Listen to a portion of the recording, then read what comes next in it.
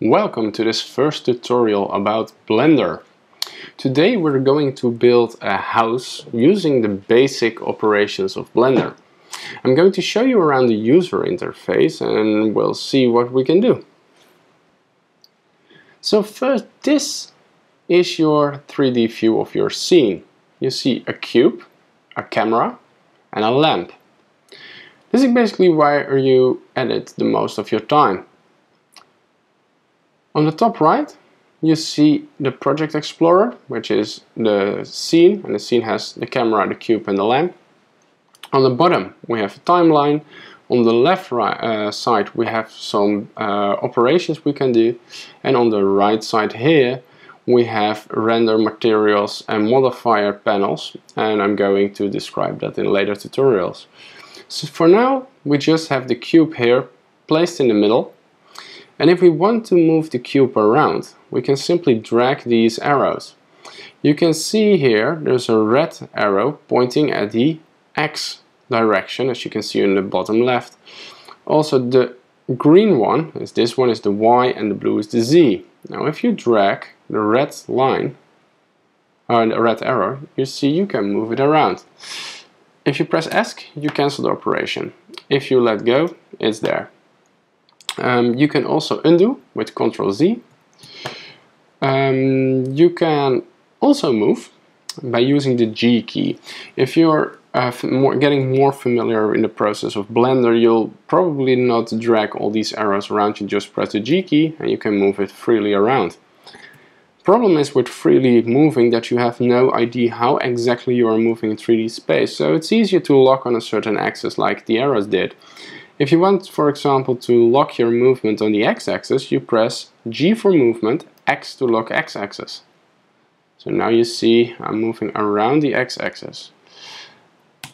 The same goes for the Y, G for move, Y to lock y-axis, and for the z-axis, G for move, Z for z-axis. If I hold Ctrl while moving, you'll see it snaps to the grid.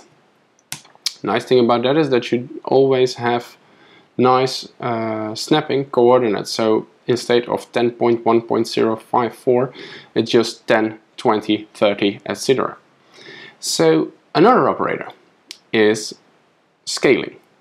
So if you want to scale, you press the S key. Press the S, and now I can freely scale my object. If I want to snap on the grid with my scaling, I press S and hold Ctrl while moving. You see you exactly scale at let's see the resolution, 0.1. So on the bottom left you see I scale with 1.2, 1.3, etc. I'm going to cancel this one. You can also scale on a certain axis. So if, for example, if I want to scale on the y-axis, I press S for scale, Y to lock the y-axis. And I hold Ctrl. I really nicely snap. If I let go of Ctrl, it's just freely scaling. I press S to cancel. Last operation is rotation. So you press R for that. I can freely rotate my cube. Also hold Ctrl to snap it on 1 degree. I press S to cancel, because I can also lock this to a certain axis. So if I press R for rotate, Z for Z axis, you'll see I can nicely rotate around. So what we've learned now is movement with the G key, rotating with the R key and scaling with the S key. If we use the X, Y and Z buttons after we press one of the operators, it will lock to that axis. Another nice feature is that you can enter the exact amount of scaling, rotation and moving.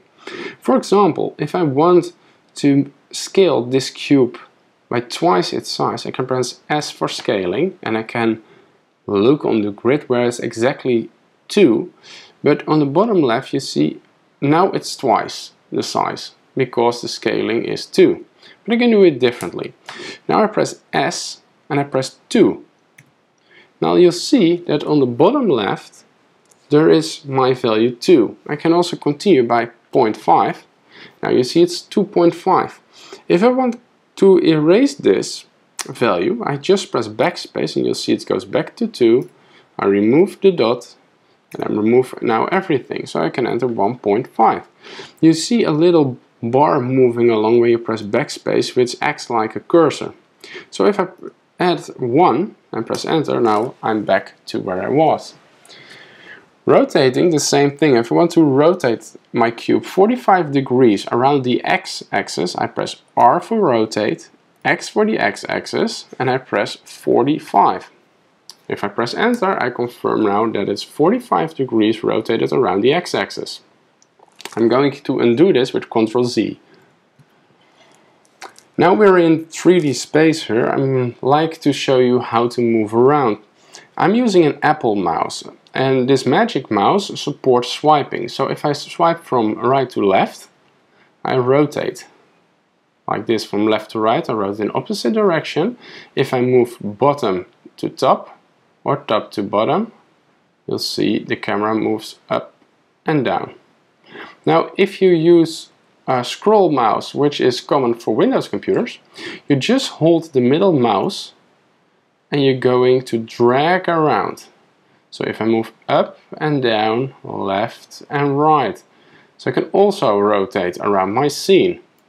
Since I prefer my magic mouse, I just swipe around.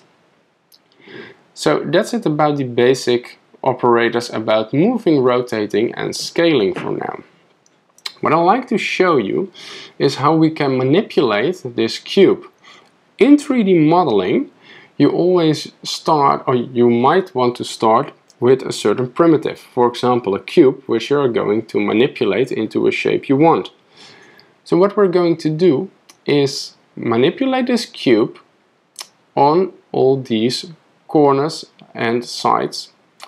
I'm going to switch to edit mode to do this. And when I hold Ctrl and scroll, I can zoom in. And with my right mouse button, I can select all these corners. These corners are called vertices. These vertices make up an edge. If I hold Shift, I can select multiple of them. Now I've selected this edge. 4 edges together make a face. If I only want to work with faces, it could be annoying to just select these 4 vertices all the time. So at the bottom here, you can choose between vertex select, edge select, and face select. If you switch to edge select, you'll see you cannot select the corners. You can only select the edges of the cube. So 4 of these edges make a face in this cube. If I press the last one, you'll see these dots coming on. If I select them with my right mouse button, I can work on a face. The minimal size of a face exists about 3 vertices. So this one is 4, but if you imagine here a diagonal line, you'll see that that could be also a face. You can now apply all the basic operators you've learned to a face, an edge, or a vertex. For example, if I switch back to vertex select and I press right on my right mouse button for this corner, and I press G, and remember G was moving, I can manipulate my cube. You can also press Escape to cancel. If I only want to move around the Z-axis, I can press G, Z to lock Z-axis, I can move around. If I hold Ctrl, it snaps on the grid.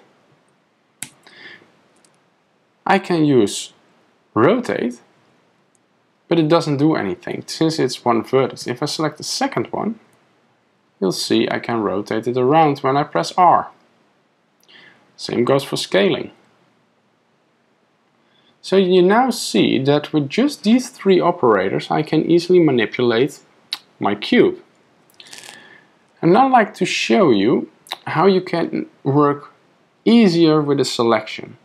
If I rotate around my cube, you notice that here is a vertex. But if I'm working from this side, I cannot select this vertex unless I'm rotating and select it over here. We're going to fix that. Currently, we are in solid view, as shown here. But if I go to wireframe, now I can look through my complete object and can just select all the vertices I wanted. So, for example, if I look from this side, I can just select the vertices I want. This could be very helpful.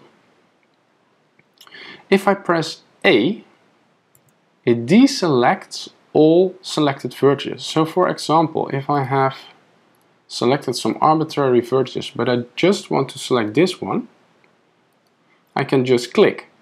But sometimes you just want to deselect all the vertices. So then you press A and they're all gone. If you want to select all the vertices, you press A again and you have select them all. Another thing to show you is this one. I was wondering where it is, but in wireframe mode it's gone. In solid mode it's there. What it does is, if you want to select this one in the back, which is behind this cube, or if you have two overlapping vertices, for example, if I go like the side view, let me see, go to the front view. So now there are basically two vertices behind each other here. Here you can see them, that one and that one. So if I go back to the front and I select this one and I rotate, you see I didn't select that one in the back. If I want to select that one in the back, I have to enable this. So now I can select the one in the back. Let me see. So what I want to do is go, I accidentally hit that one. I'm going to show you two more selection operators. One is the block select. If I press B, you get a rectangle which you can drag around. So now you'll see I have selected these two in the back. If I switch back to the front view, press A to deselect all and turn this one off. If I now block select this, you'll see I've only selected the front, since I disabled the limit selection to visible. Or I enabled the limit selection to visible. So what we're going to do now is go back into front view. We press Tab to leave the edit mode. And we're now going to create our house. So first we start with the base of the house. As you can see, we are below the 0 level. So I'm going to move it upwards. So I press G for move, Z for Z-axis, hold down Ctrl to snap on the grid, and I press the left mouse to confirm.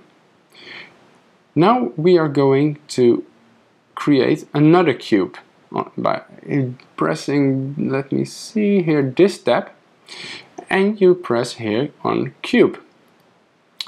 As you can see, we've added another cube. We want to have this one on top of the other ones. We press G again, press Z for Z-axis, hold down Ctrl and move upwards. Like this, and we press left to confirm. Now it's quite annoying that this cube is out of our viewport. So what we can do is hold down Shift and scroll upwards. If we scroll upwards, or left to right if you have a magic mouse, you actually pan your view. So now everything is inside our view again. What I'm going to do now is going to perspective view by just moving from left to right and up to down, dragging my mouse so you can see what we've got. So I want to make this a triangular roof. So what I'm going to do is going to edit mode with pressing the tab key. Here you can enter edit mode, but you can also use the tab key, which makes it easier.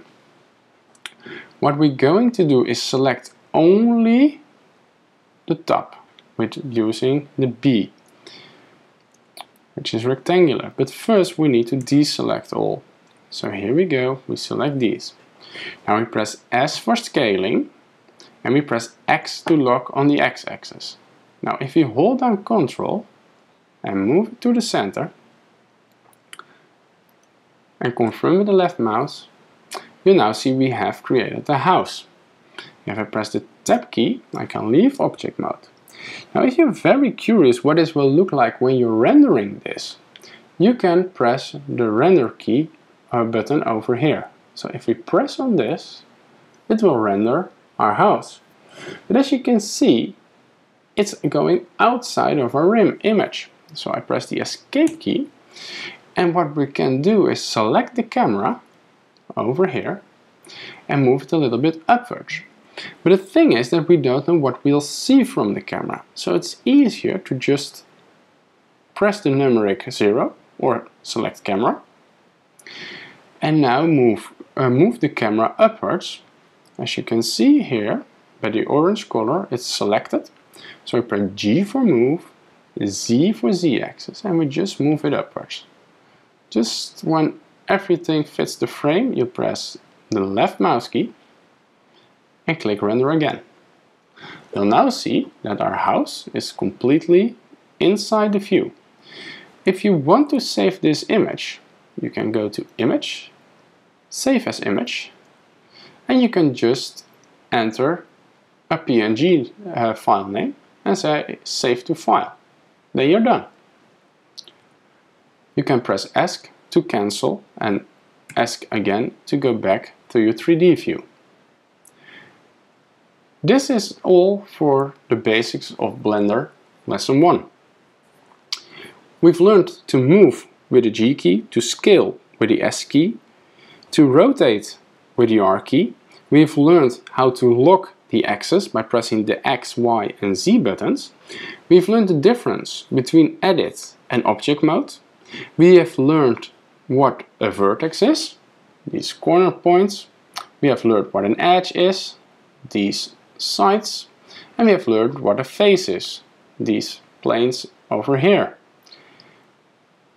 That's basically it for today. I'll see you in the next episode.